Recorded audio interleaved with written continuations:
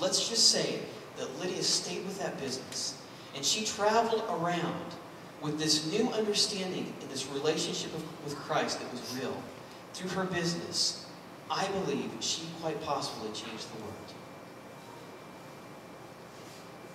Now that's a lot that's not there in Scripture, but I think it's a pretty good idea of what very well could have happened. Now here's the point, guys. Right here. Look at your notes, write this in.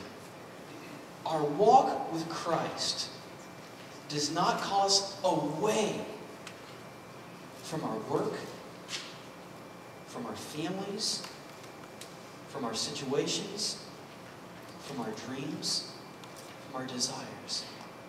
It doesn't call us away from those things. It directs us in how we do them. Now let's go back to our scripture in Colossians. And whatever you do, whether in word or deed, do it all in the name of the Lord Jesus. Imagine if you had that attitude of Lydia. I'm going to take Christ with me, and He's going to direct me in everything I do, no matter how small or big or important that I think it is. When I go to my job in the morning, God, I'm going to take you with me. I'm going to glorify you with that job. God, whenever I'm dealing with my family and I'm talking to them, I'm going to glorify you as I speak and as I talk, and as I'm a husband, as I'm a wife, or a dad, or a mom. Glorify Him in everything. And then this is what you experience right here, Matthew 5:14. You are the light of the world. A city on a hill cannot be hidden. Neither do people light a lamp and put it under a bowl. Instead, they put it on a stand. It gives light to everyone in the house. In the same way, let your light shine before men, that they may see your good works, your good deeds, and praise your Father in heaven. Think of it. If we were to get a hold of that and take Him into everything we do, we would change the world. We would be like Lydia. Imagine this. You can glorify God as a manager. You can glorify God as an engineer or a city planner. A graphics designer, you can glorify God.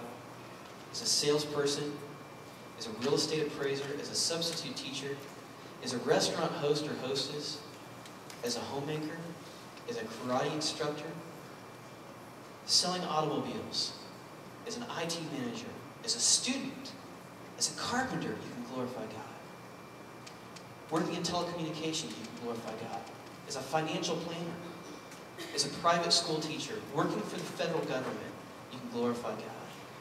As a sound engineer, working in a juvenile detention center, you can bring God with you, you can glorify God.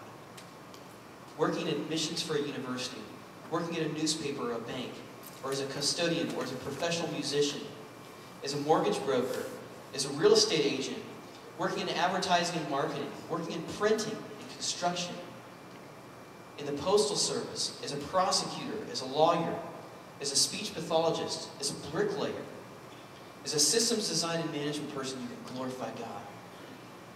As a clothing store owner, you can glorify God. As a restaurant owner, working in mulch sales, you can glorify God. Installing satellite televisions, you can glorify God. As an insurance agent, selling home security systems, you can glorify God. As an ice cream delivery person, you can glorify God. As a physical therapist, as an RN, as a doctor, as a fireman, you can take Him with you and you can glorify Him. Lydia had something going on that changed the world. I want to tell you something that some of you need to start doing immediately. Is when you wake up in the morning, before you go, you need to have a very simple prayer with the Lord. It needs to go like this. It needs to go like this. God, with everything I do and say, I want to glorify you this day. Show me what you want me to do. With that simple prayer, you're going to start to see Him do some things that will freak you out. And I can speak to that from experience. 2 weeks ago, I was driving, and I prayed a little prayer like that. I said, and I heard something on the radio that really disturbed me. Had to do with something in politics. And it bothered me because I'm like, man, this is not right. And I honestly began to pray, and I felt helpless because I don't know anybody personally that is really involved in politics. And I mean, I can vote, I know that, and I can pray. But I was feeling a little bit helpless, and I was just praying, my God, I don't know, what do I do with something like that? I mean, that's got to change. And I prayed a simple prayer to God. Later that day, I was at a coffee shop, and I was sitting there, and this man came up to me, he was wearing a suit. He comes up and he said, hey, what do you do for a living? I go, I'm a pastor. And he goes, I thought you were. He goes, well, I'm a Christian. And we began to talk. And I go, well, what do you do? He goes, well, I'm a lobbyist for the state of Missouri. I was like, are you serious? I mean, it freaked me out. And I'm like, oh, God, I prayed. I don't know anybody. Well, now I know somebody. And I'm not kidding you.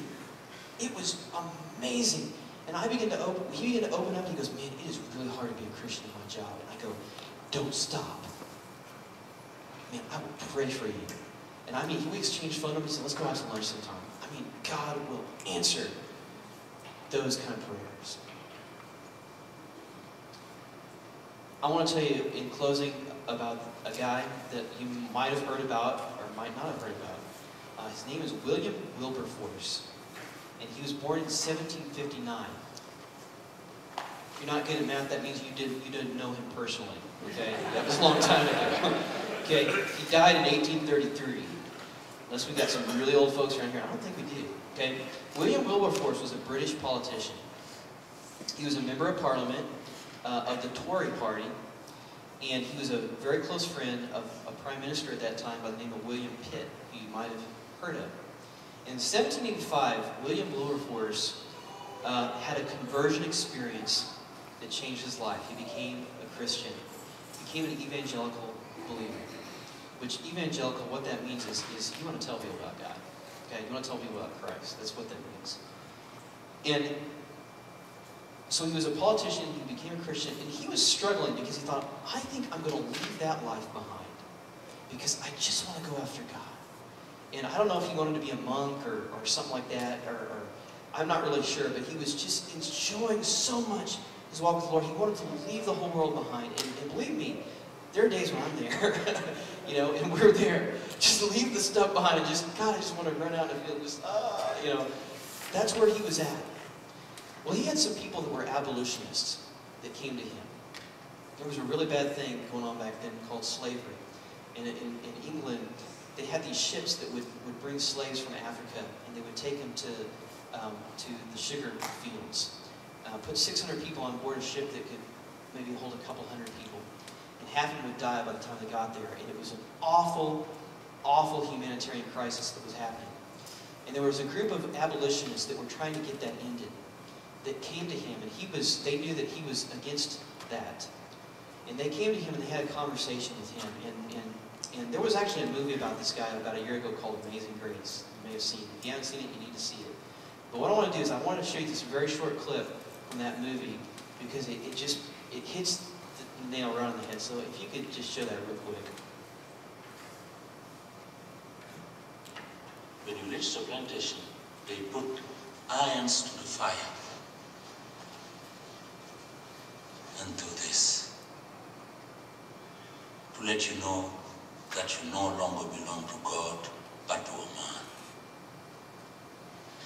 Mr. Wilberforce, we understand you're having problems choosing whether to do the work of God or the work of a political activist. We humbly suggest that you can do both. Okay, did you catch what she said? We're having a hard time, you understand you're having a hard time deciding if you want to go into the ministry or you want to be a political activist. And the lady says, we suggest you can do both. What does that mean? That means you can glorify God right where you're at. And he did. He stayed in politics. And in the year 1807, he worked and worked and worked. He saw the Slave Trade Act of 1807, which basically ended that slave trade. He stayed in, he did the work of the Lord right where he was at. And so here we go, Colossians 3:17. And whatever you do in word or deed, do it in the name of the Lord. Could you guys close your eyes, please?